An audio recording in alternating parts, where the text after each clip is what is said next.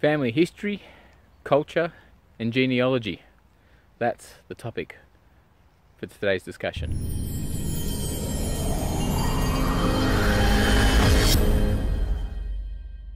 I'm coming to you from a little province in Poland called Gorlice, and it's a very small community, and it's probably a good 100 or so kilometers southwest of Krakow, which is about 26 or 28 kilometers just from the Slovenia border.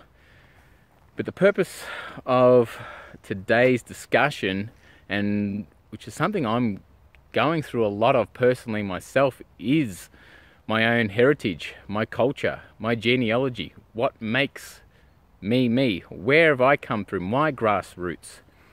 And I've noticed in the week of being here that my triggers are being pressed and highlighted ever so greatly, more so than ever before. And that was, I guess, part of my intention of being here and coming here, to see where I come from, where I stem from, and what on a cellular level is my makeup, what is within my own subconscious self in my day-to-day way of being, and what are elements that I love about myself, and also the bits that I really don't enjoy about myself, and where it stems from, and why at times I have this internal conflict going on with wanting to be within my nature,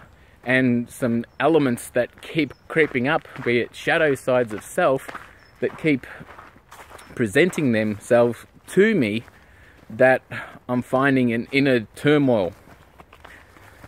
So in my week of being here, I think it's only been 5 days now since I landed in Krakow and came out with which I brought my son and my father on this journey as an opportunity for 3 generations to come and explore this. And I'm having some alone time at the moment and going for a walk through one of, I don't know, I'm just getting myself lost in the forest here.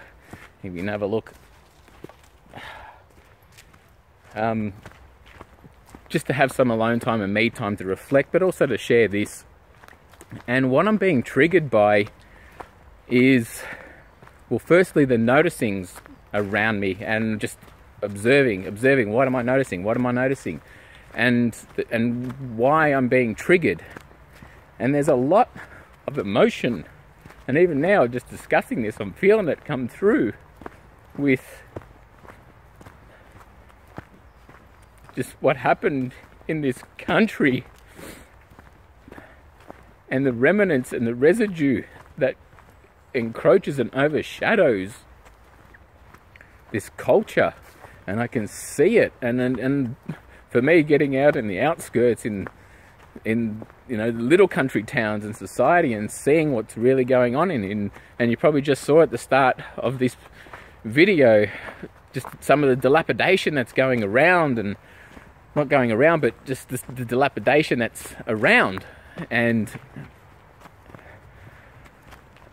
even still being here, I've also, the reflection is what I've been taking for granted by being in Australia, and what I've had access to so freely, which is almost taken for granted, realizing what's here in Poland is not readily available. When I first landed here, I came down, or was starting to come down, with almost like flu-like symptoms, and it's something I haven't felt for years. Whether it was from the 30-odd hours in flight, sleep deprivation, etc., etc., maybe that contributed to it, and I was just pushing my body too hard. But then also being exposed to the cold weather here as well, when I'm really immersing in what's happening in my environment, but I'm also noticing a massive resistance of almost surrendering to what's so. And I'm having this complication and challenges in doing so. So my history is looking at a lot of suppression, a lot of the external influences that have been put upon Poland as a nation, as a country, has been invaded from every border that it has. And there's a lot being taken from the Polish culture, from the people. There is a lot of boxing that kept pushing. And it's something that I know in my nature of my wanting to be, in my expression of breaking free, is shifting the energetic remnants, the residue that has been bred through the culture and over and through way of being, and even through what my grandparents went through. And I feel blessed that they made the sacrifice and the commitment to get their ass up and out of a country and go to the arse end of the world, to a foreign place that they had no idea about, to make a better life for themselves. And coming here has really given me a deep sense of appreciation and respect for sacrifice, and what sacrifice really means, and what giving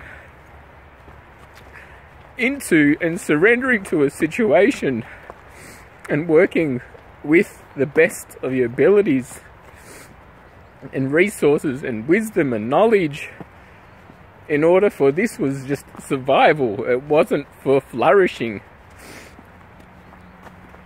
And I'm really grateful about this experience. But being here is triggering so much in me. Just hearing how the communication is with Polish people. And it's really coming from a place, this is from my observation, I'm not saying it's everywhere, but it's just what I'm observing, and this is probably what I need to see in order for me to make further growth, expansion, and shifts in my world, my paradigm, my existence, and how I want to see life and experience life. But what I've noticed, I'm really getting lost in this forest, which is great. But what I've noticed is the amount of emotional suppression that stems within this culture. And for those of you who may be Polish or Slovakic nature, may appreciate this more so than other cultures. And there's almost like a deep sense of frustration and anger from the suppression that has been influenced upon this country and the people here.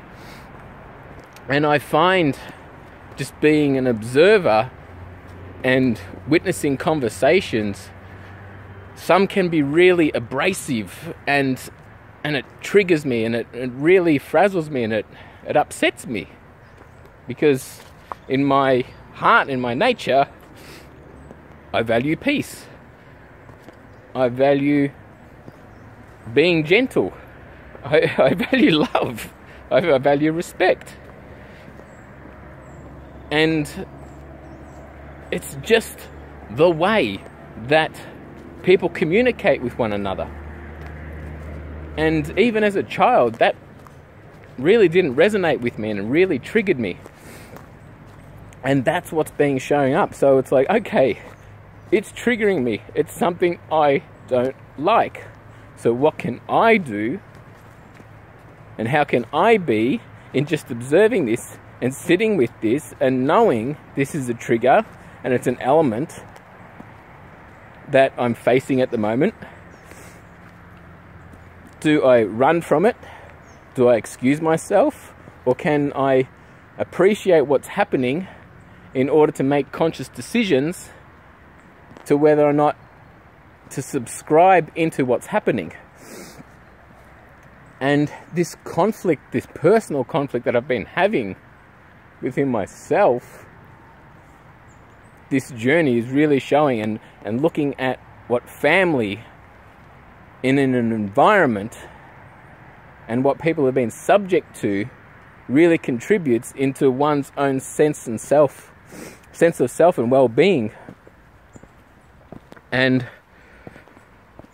on a cellular level, all I can feel is just this sort of resistance. Well, it's the resistance is what I'm feeling, but on a cellular level, it's like what's vibrating within me is in my heart is very emotively charged, and this charge is what I'm here sitting with to dissolve. Hence why I come out in nature that assists and supports me in transition of shifting a cultural lineage and heritage that's been indoctrinated within me on a deep cellular level, that it's been a constant practice in shifting. It's not necessarily that not embracing, and there's many elements of being Polish that I embrace and love because there's a celebration in it. But the bits that have had external influences that have caused stagnation or suppression within my spirit is what I'm here taking face on look at, by immersing myself in an environment as to where this inner conflict and turmoil has been coming from. And I'm just being raw and being okay with being raw and sharing this. So,